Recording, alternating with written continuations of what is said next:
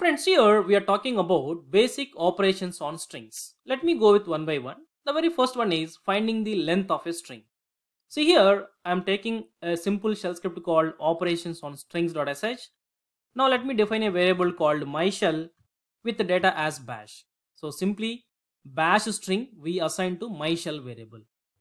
Now here finding the length of a string is nothing but how many characters are there in your string. So if you count it manually, there are 4 characters. But programmatically or logically, how you can get it? Let me show you that. So I am taking a new variable called myShell_length. Then as of now, directly I am assigning myShell variable value to this new variable value. Then let me display that new variable value using echo, just for our understanding. What is the data inside myShell_length?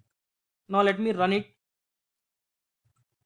Yes, you are getting bash because bash is there in myShell. myShell value we are assigning to this variable, and then this variable we are displaying. That's why you are getting bash. That's fine. But in this syntax, suppose if you modify with a hash like this, then in this variable how many characters are there, that will count, and then that result will assign to this variable. Now let me run and see the result. You are getting 4. So this is the syntax to get how many characters are there in your string or what is the length of your string. Now you can decorate your output if you want.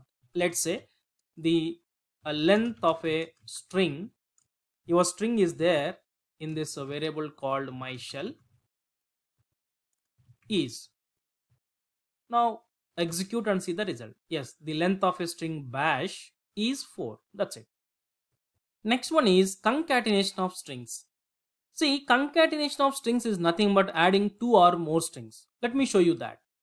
So for time being, I am commenting these 2 lines, and then let me take a new variable called myScripting. So I am taking like shell scripting. Now, suppose if you want to add this bash and shell scripting, suppose if you add these 2, you are going to get bash shell scripting. So that is nothing but concatenation. But anyway, bash is there in this myShell, shell scripting is there in this myScripting variable. So I am taking a new variable called myShell scripting, and then I am substituting these 2 variable values here. First variable is myShell, then second variable is myScripting. Now this syntax is nothing but concatenation of strings. So 2 string values we are adding, and then result we are storing into this variable. Now let me display that new resulted variable, and then see the result. Yes, you are getting bash shell scripting. But here between bash and shell there is no space. So if you want to add space, bash is there in first variable, shell scripting is there in the second variable. So between these 2 variables I am adding space. Save it and run it. So you are going to get an error, that is shell command not found. So actually whenever there is a space while doing concatenation, you have to provide quotations for your entire concatenation. That's it. Now see the result. That's it. Next one is converting a string into lower or uppercase. These 2 are the syntaxes to convert your string into upper and then lower. Let me show you that. Now again let me comment these 3 lines. So as of now in your script you have only one line, that is myShell equals to bash. And here if you observe, your string is in terms of lowercase. Now what I am doing is I am taking a new variable called myShell upper equals to $your variable, whatever the variable value you want to convert into uppercase, then 2 caps. Then display your new variable and see the result. myShell uppercase. Save it and then run it. Yes, uppercase letters. Now let me take one more variable. Let's say myShell, my new shell I am taking. Now this time I am taking directly in terms of uppercase. Then after that I am taking myShell lowercase. So for that, the value which is there in terms of uppercase, that variable, this one, then 2 commas. Now display this new variable and see the result.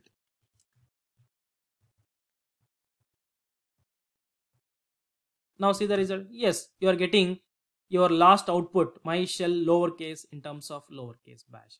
See, this uppercase string we converted into lowercase using this syntax. That's it. See, there is an alternative way to convert your string into upper or lower, that is using transfer command. Let me show you that. So you can write directly in your script, or else let me show you that directly on my command line. Let's say I'm taking my shell equals to, let's say, bash, then echo, let's say, my shell. So transfer command small a to z, I want to convert them as capital A to Z. That's it. So on this, once again, if you apply like a transfer, so what I will do is capital A to Z, just convert them into small a to z. That's it. Then next one is slicing of strings. See, slicing of string is nothing but getting the part of your string or getting the substring from your string using index concept. So for that, this is the simple syntax: dollar, curly braces, your variable, colon, starting index, colon, length. So first here, let me tell you about what is index. See, suppose if I define bash string into some variable, not only bash string, any string. So in this string, there are 4 characters. Anyway, by default, for each and every character, there is some position or index which is assigned by your shell by default. So if you go from left to right, B position is 0, A position is 1, S position is 2, H position is 3. Not only for this string, any string you can take. Let me take one more string, new. So again from left to right, by default shell will give some position for n, that is left to right, starting position is 0. So for second character position is 1, third character position is 2, like this. Now let me define a variable called my shell script equals to bash shell scripting. So if you count index values, B index is 0, A index is 1, S index is 2, H index is 3, there is a space. For space also there is index, that is 4, likewise. Now let me display a value like my shell script based on our syntax. Suppose if I display directly your variable value, you are going to get entire data, right? Yes, you are getting bash shell scripting.